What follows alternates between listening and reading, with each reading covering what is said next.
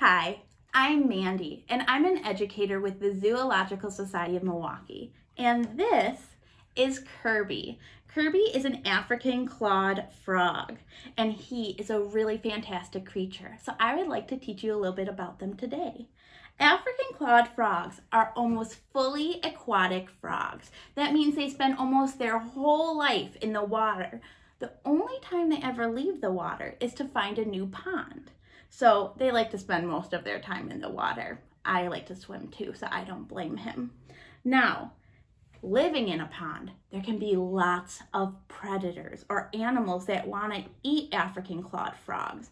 An example of this is a heron. So Kirby has one really special adaptation to help him survive against predators. This adaptation is his skin. His skin helps him camouflage or blend in to his surroundings. His skin is kind of greenish and black and has lots of speckles, and it's perfect for blending in to the floor of a pond. Now his skin does something else though that's really cool. His skin makes an antibiotic or a very special medicine that helps heal any cuts really, really fast. So that means he can heal himself. Another really cool adaptation he has is that he has no webbing on the toes on his front feet. And this is to help him push food into his mouth.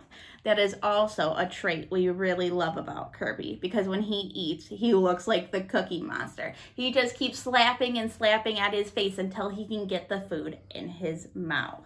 African claw frogs can live a really long time. They can live about 15 years. But Kirby is really special because this year he will be turning 30 years old. Kirby is a really fun and amazing creature, and I hope you love learning about him today. Thank you, and we can't wait to see you soon.